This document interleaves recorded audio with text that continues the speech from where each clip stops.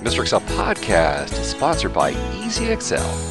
Learn Excel from Mr. Excel podcast episode 1733, Price Table Lookup with Bad Data. Hey, welcome back to the Mr. Excel Netcast. I'm Bill Jelen. Today's question is sent in by Touma. Touma has a data set. It's trying to create a pivot table that will calculate total revenue. But the data is on two different sheets. So here we have customer name, the item, and a quantity.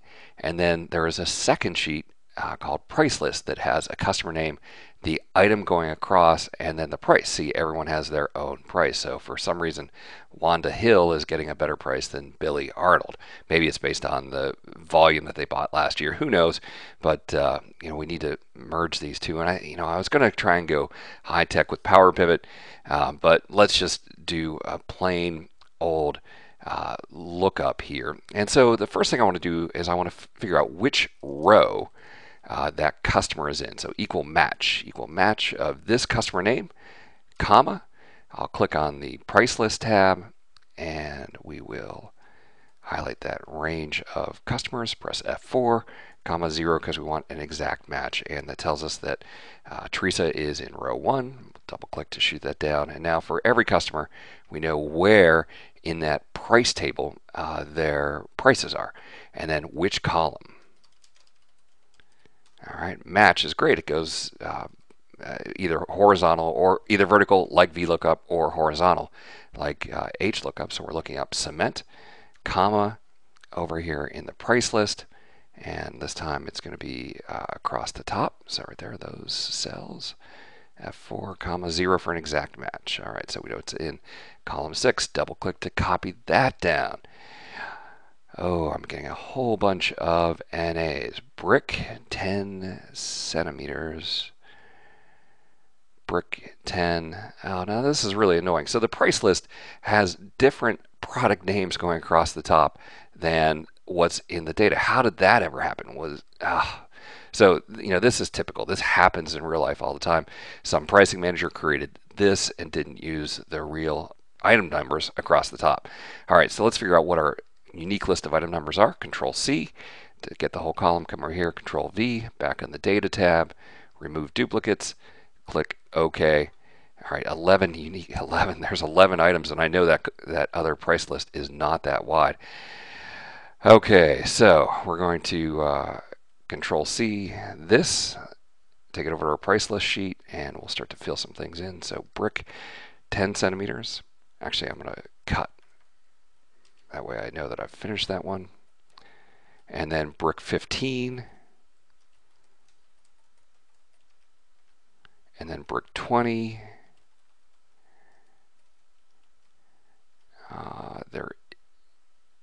Brick 14 and brick 18 don't even exist. Cement is there. That was the one that was working. So we don't have any prices for gravel, sand, Boudra, Hordile 14, Hordile 18, Hordile 24. All right, so we're going to have to go back to the pricing manager and get them to fill this in. Looks like we need 1, 2, 3, 4, 5, 6 extra columns. And we will copy, Control C, come up here, and Alt ESE for paste special transpose. And now someone's going to have to fill in these prices. And what I'm going to do, this is horrible, I'm just going to use equal rand.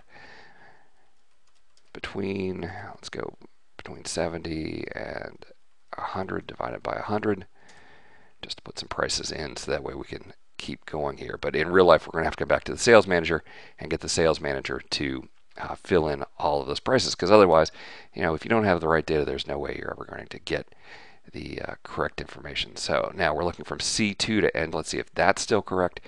The price table goes from C2 and that's perfect. All right, so now what that's telling us is that's telling us which row and which column the actual price is in. All right, so to get the revenue, what, I'm going to do it in 2 steps. What the heck? So the price is going to be equal index of our price table. And we'll start with the very first data. I want to include the headings.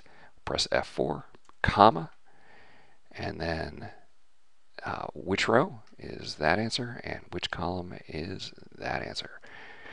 Notice that they put the sheet name is in, even though it does not need to be.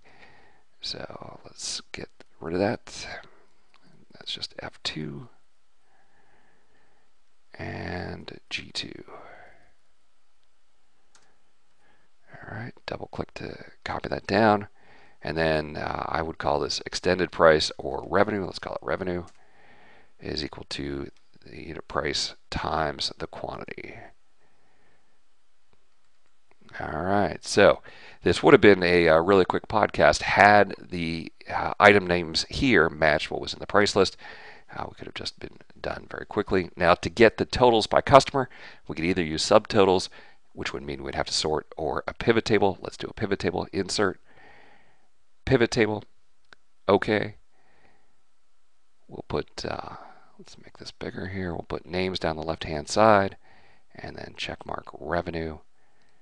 And we now have a report for every single customer, what their revenue was for the whole year. Okay, well, a less than perfect situation, but in real life that happens, right? Our data doesn't add up, and so you have to take this extra step and see, all of the unique items that we had. We did this with the remove duplicates, and then put them in the price table. And in our case, we found a whole bunch of items we sold that weren't even in the price table. So you have to go back to your sales manager and get that to be filled in.